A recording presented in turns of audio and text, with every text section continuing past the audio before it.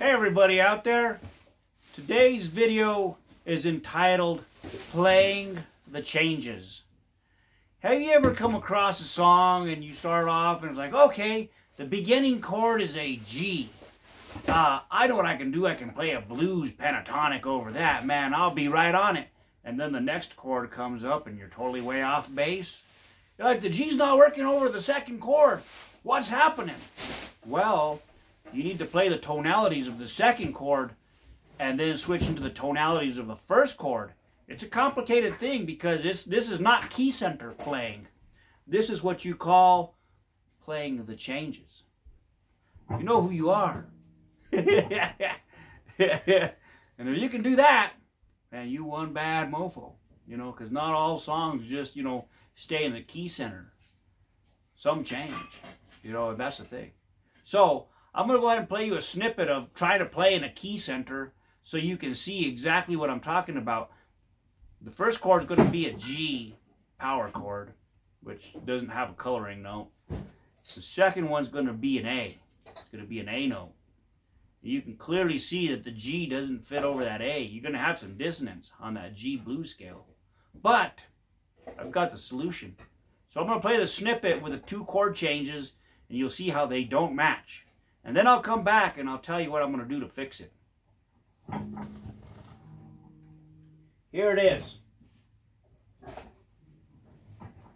Give it a second.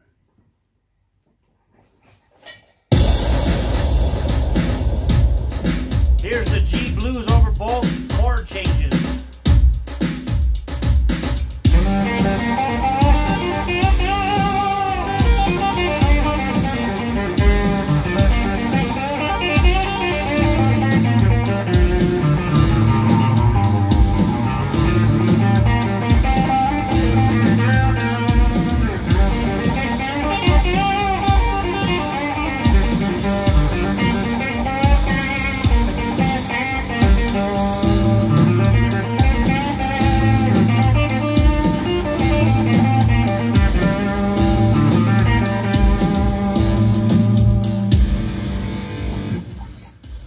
So you see how that didn't quite sound right? There was some dissonance in there. I mean, you can get it to work.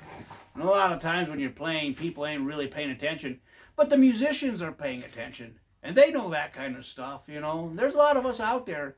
You know, you talk to a keyboard player, and a keyboard player doesn't just fit one scale over everything because the keys on the keyboard change. When you start on C center, you know what I'm saying, and then you go to D minor, it's a whole different set of keys. On key center would be C to C, right? In the key of C. And they're all white notes. But the second you go to a different key, you know what I'm saying, you start on a different set of keys. And that's where things start changing. That's why a keyboard player would make a phenomenal guitar player or a lead player because they play the changes. And if a guitar player can play the changes and not key center, they one bad mofo. So I'm going to go ahead and play this next round with the key changes. What I'm going to do is I'm going to play a G blues scale, a G pentatonic. I'm going to play it over the G progression. But when I get into the A, I'm going to go into the A tonalities. And you'll see how it matches up a lot better than what we did on the first try around. And then I'll do an A and B comparison. I'll throw this up on an editor where you can see exactly what I'm talking about. So you can match the two and you're like, oh my gosh, he was right. I do need to learn that. Where do I start? Can somebody teach me? I don't want to take the long way around, you know what I'm saying? You want to get right to the point and get it done. So, here it is. I'm going to play the key change tonalities. So just give it a second while the beat kicks in. Here it is.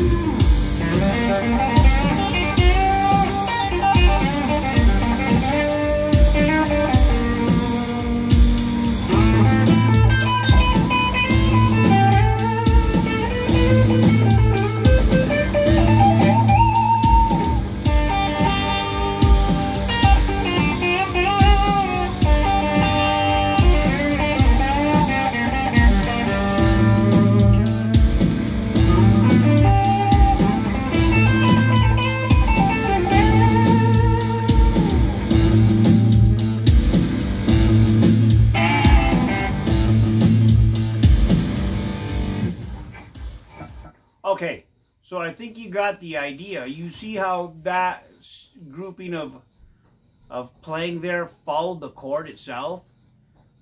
That's a really tricky thing to do, because in order to do that, well, let's go ahead and take a look at the blue. Let's take a look at the G chord, right? Let's play a G minor. Over a G minor, you're going to have, you count your notes, are going to be the 1, the 3, and the 5 make up the chord. So if you start on G and you count alphabetically, musically, you're going to go G, A, B, C, and D. So the 1, 3, and 5 are going to make the notes of the G chord. G, A, B, C, and D. So it'll be G, B, and D. G, B, and D make a G chord. So if you've made the G chord, those 3 notes should be in your scale. So in G minor, the 3rd is flat. That's your coloring note. That's what colors the chord. Otherwise, you can play 5th chords all day long and you don't know if they're major or minor. Like that's a 5th chord. It has no coloring note. The second you add that flat at 3rd, now you got a minor chord. If you sharpen that flat at 3rd and make it natural, now you got a major chord. So you can easily see over a G minor, a blues scale works.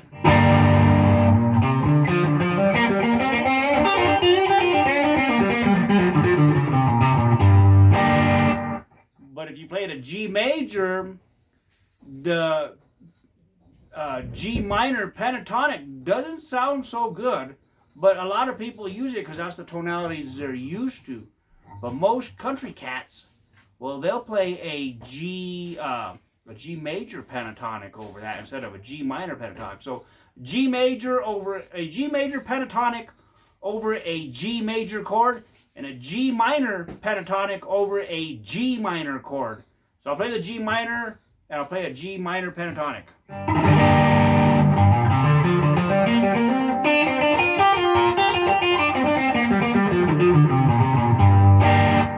That's G minor. Now here's G major. I'll play a G major pentatonic over it. Oops, sorry about that. Try it again. G major pentatonic over a G major chord.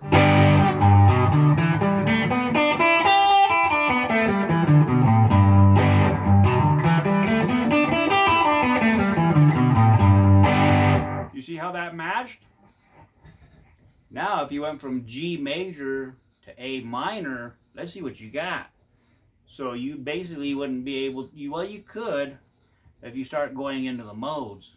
That's a trickier subject. That'll trip your mind up and spin it around and tie it into spaghetti noodles. If you don't understand this stuff, you're diving in pretty deep there. And maybe that's where you need to be. You need to learn this stuff. Because if you don't know it, you're going to just be, considered a one-trick pony, like my brother Freddie says. He says, you ever seen that one-trick pony when you walk on over to the carnival or the fair or the Barnum Circus? And that guy announces on the thing, hey everybody, I'm about to bring out Pinto the Wonder Horse.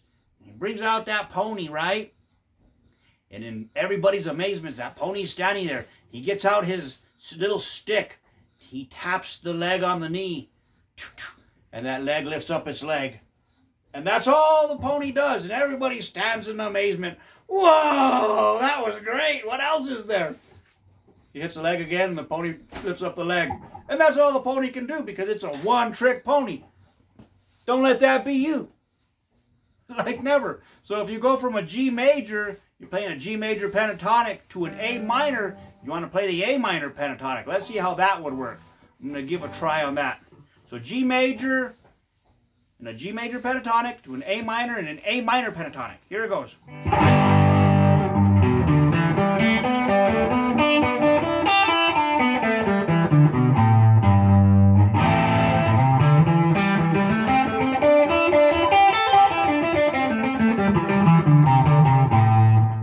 See how that worked? Sounds better. It's a good way to connect the fretboard. let's see what would happen if I just picked a random grouping of chords. Let's see and see if I can make them work. So.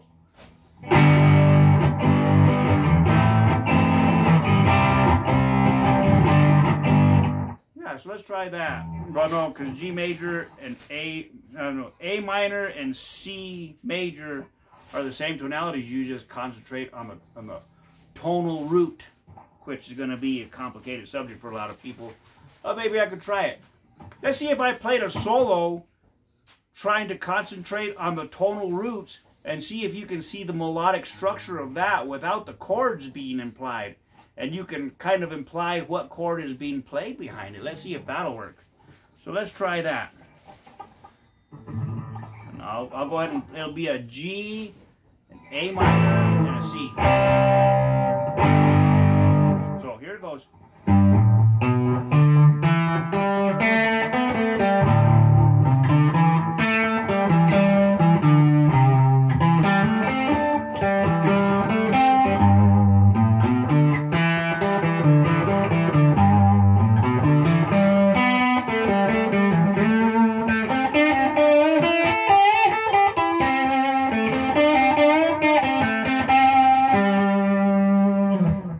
See how that sounded melodic? You could almost hear the chords being implied behind that without playing the chords.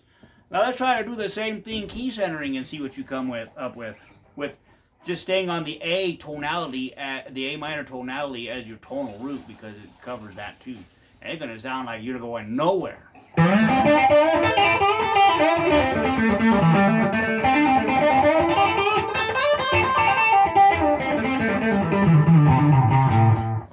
Just playing an A minor pentatonic, and it doesn't sound like you're going anywhere. You're just playing the A minor. You can't hear the chord tonality changes, but playing the changes you can. I'm gonna play the relative pentatonics to a G major, an A minor, and a C major without playing the implied chord progression, and you're gonna see how you can actually hear the implied tonal changes. Here it goes again.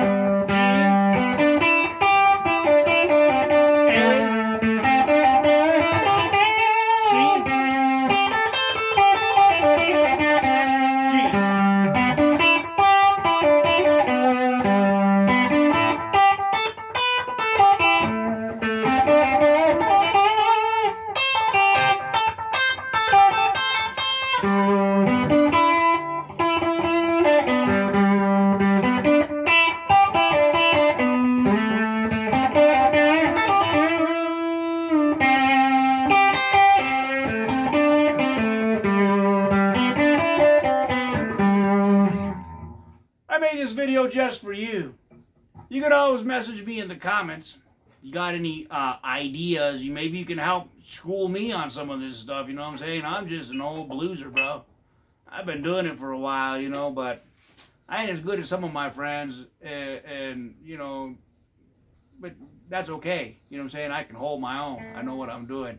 Now, I'm not really a lead player, but I know my way around that fretboard. It helps to know, you know, your circle of fifths and what groupings go in, because that's where the modes come in. One of these days, I'll tie your brain into a spaghetti noodle with modes and really trip you up on that. But that's a different story for a different day, and we'll get back to that one. Anyways, I'm glad you stopped on in here. You was able to listen to my ramblings for a while. But I'm going to go ahead and conclude this video, and I'll see you on the next one. Thanks for watching. Don't forget to subscribe, like, and share the video, man. We're just a small YouTube channel, you know. But jump on in there and get it done.